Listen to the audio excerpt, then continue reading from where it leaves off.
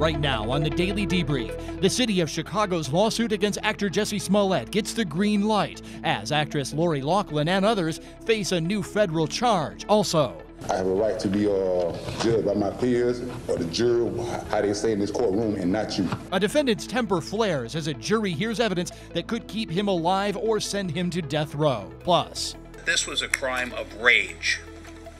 This isn't a contract killing. A jury deliberates the fate of a man accused of murdering a doctor. The defense says it was two other men, not him. They see a hammer, and they strike their victim. They strike. The Daily Debrief brings you the day in court. It's Tuesday, October 22nd. Welcome to the Debrief, everybody. Two separate legal matters involving two separate actors top our broadcast tonight. First, new charges from a federal grand jury against most, but not all, of the remaining defendants in a college admissions cheating scandal.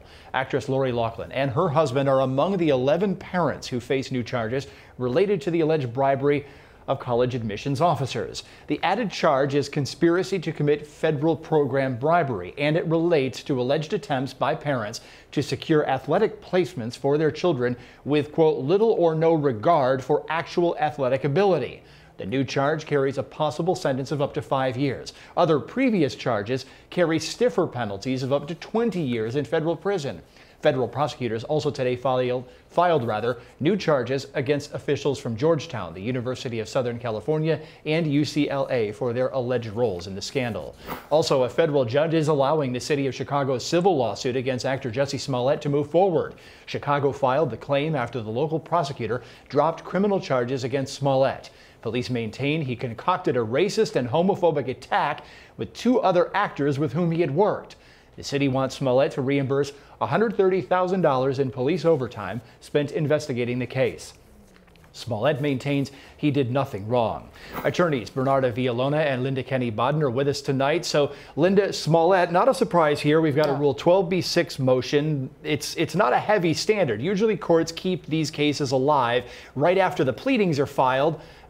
They like the facts to develop before they dismiss them. Yeah, but here it's really dangerous to Smollett because here's what could go on here, Aaron. They could then let Smollett testify under a deposition and then come back in Chicago and try to indict him for perjury. That's what's really going on here, in my opinion. The city, $130,000. They're going to survive with or without it. They want to get Smollett.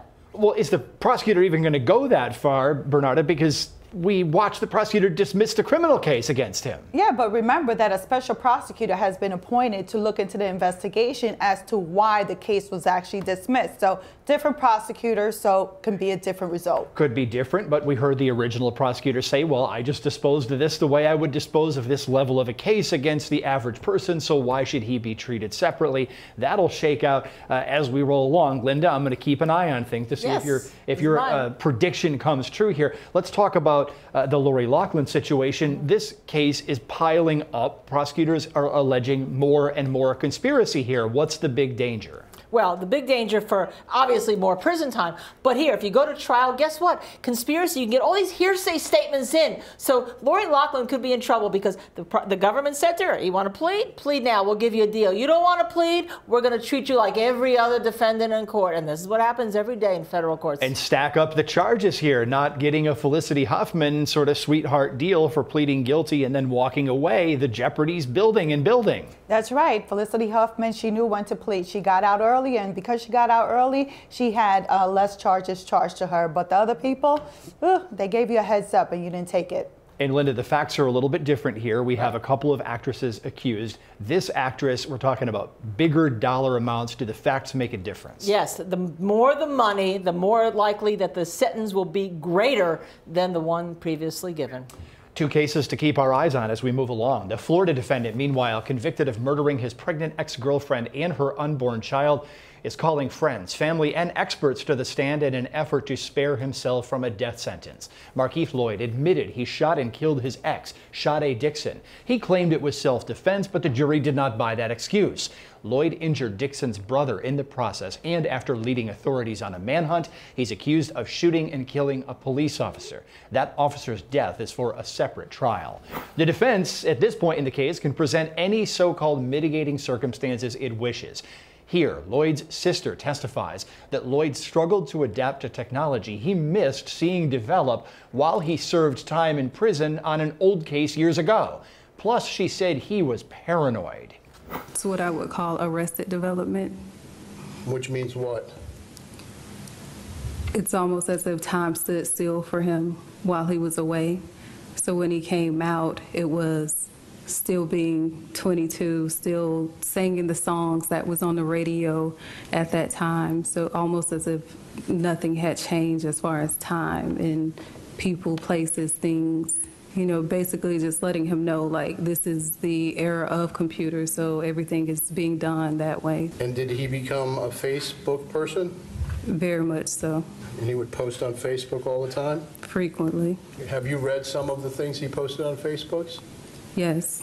Did he ever indicate to you any concern or fear that he was being watched by the police or the federal government? Yes. Loyd's brother agreed that Loyd was paranoid about others trying to hurt him. I was like, hey, what's going on? And then that's when he was like, they trying to kill me, they trying to kill me. So I said, I'm like, who? And he was like, these crackers. So I was like, calm down.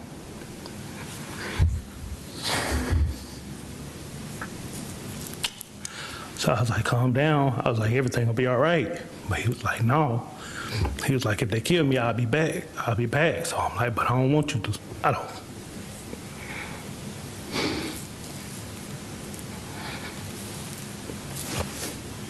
I said, I didn't want you to be back. I want you here now. Like, I'm selfish. I don't want you to leave. You've been gone for so long anyway. Another of the defendant's sisters testified that she struggled to visit him in prison on an old charge and that he would sometimes go off on rants. And after he got out of prison and got released from the halfway house, did he live with you? Yes, he did. For how long? Maybe about a year before I got his house. Now, during that period of time, was he working a lot? Very much. And did you know that he was working at Texas Chicken?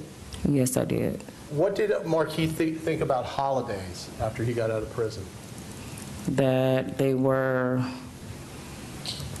of the devil, so to speak. They weren't days that we should celebrate. Why? I can't say why what his reason was, but he just believed that they were evil. On cross-examination from the state, another of Loyd's sisters faced questions about why she apparently didn't tell the full story of the family's upbringing before this phase of the case. Because your father was in the military, that is why you received the benefits, correct? Yes.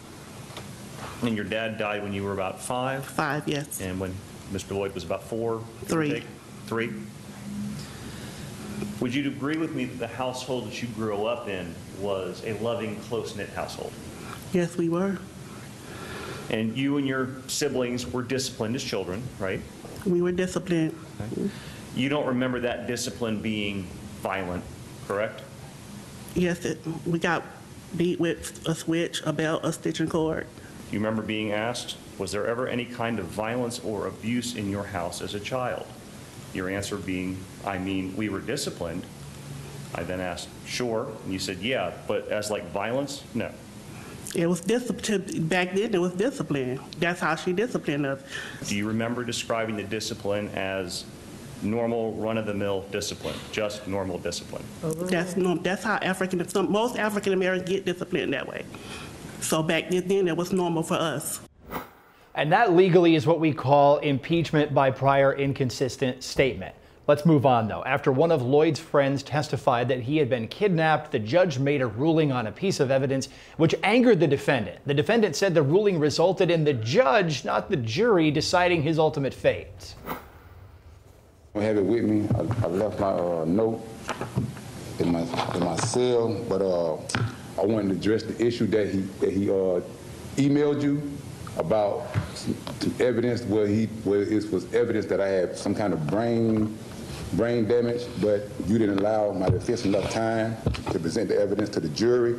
So I want to object to that, and I want it on record. And it's supposed to be addressed to the jury and not to the judge.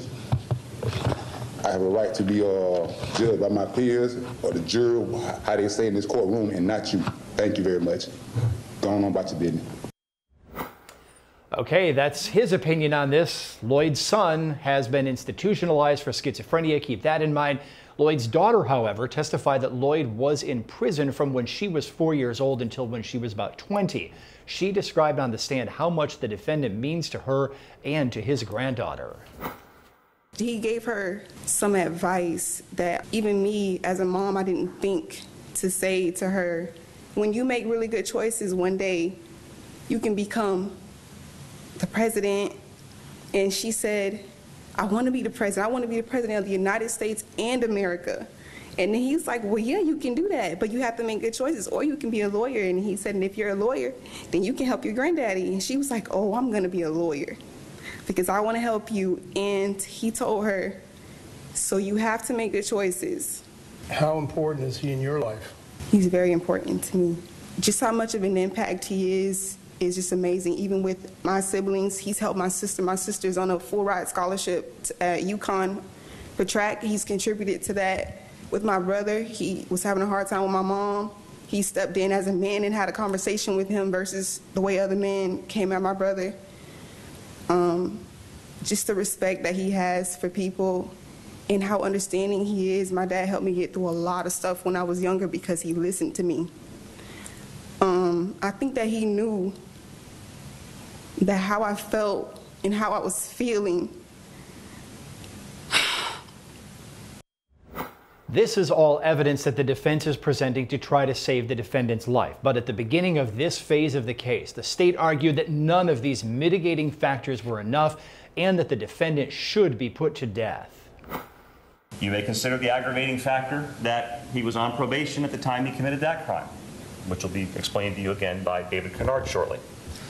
You may also consider that he has been convicted of the prior felony involving the use of or threat of violence to another person, and those would include his conviction for battery on a law enforcement officer in 1998, the murder of Sade Dixon, the attempted murder of Ronald Stewart, of Stephanie Daniels, and of Dominique Daniels. So for each count, you may consider that the defendant has been convicted of 5 prior felonies involving the use of or threat of violence to another person. And when you are determining the proper punishment for the defendant's decision to murder Sade Dixon's unborn child, there's a third aggravating factor that you may consider, which is that the victim, the unborn child, was under the age of 12 years old at the time he was killed. Attorneys Linda Kenney, Baden, and Bernarda Villalona are back once again here. So, Bernarda, we heard the state side of things right there. The defense is just putting everybody out there, the family. Then we heard from a bunch of experts giving psychological assessments, everything to try to save the defendant's life.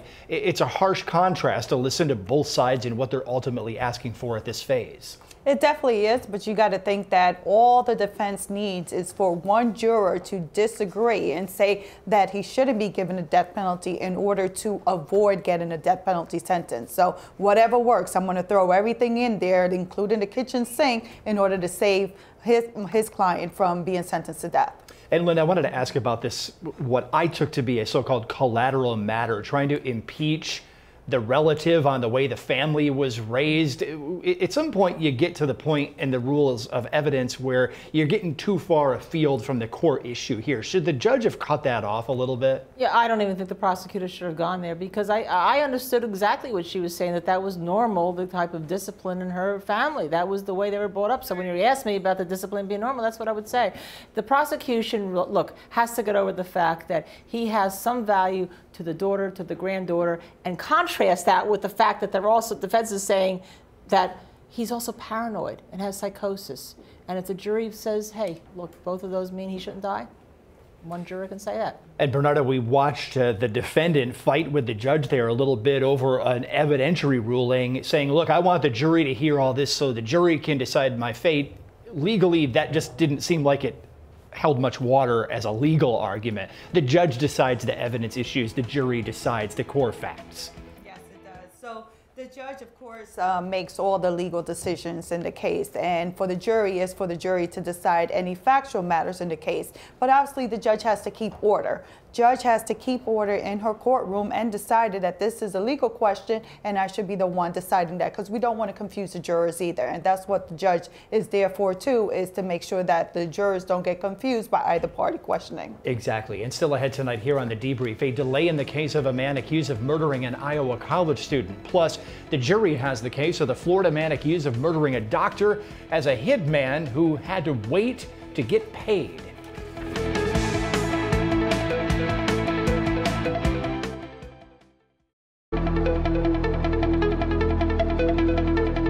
A multi-day suppression hearing in the case of a murdered Iowa college student has been postponed. Molly Tibbetts disappeared in the summer of last year, and a farm worker, Christian Rivera, eventually led police to her body. A hearing to determine what evidence is legally allowed in Rivera's trial was canceled due to a death in the family of one attorney. The hearing is now scheduled for November 13th. Funeral services are scheduled for Thursday for Tatiana Jefferson. The Fort Worth woman was a victim of a police officer's bullet 2 weekends ago. Her father sued to shut down a memorial service in her honor, which had been planned for this past weekend by her aunt. The father is now handling her affairs, even though the aunt disputes that he is Jefferson's actual father.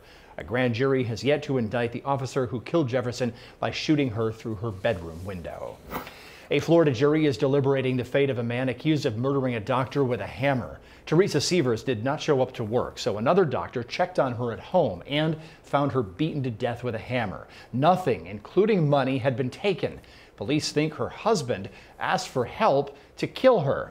Investigators say that husband, Mark Sievers, hired his friend Curtis Wright and Wright's friend Jimmy Rogers to kill the wife. Rogers is on trial. Wright cut a deal and testified in this case. Sievers, the husband, faces a separate trial later on. Rogers' defense is blaming Dr. Sievers' murder entirely on Wright. They say their client was just along for a car ride to Florida. In closings, they say surveillance video from the day of the murder clears Rogers. The Walmart video was before this happened. The gas stations are when they're leaving. I want you, when you go back to deliberate, I want you to look at those videos again, because you're going to find something interesting in those videos.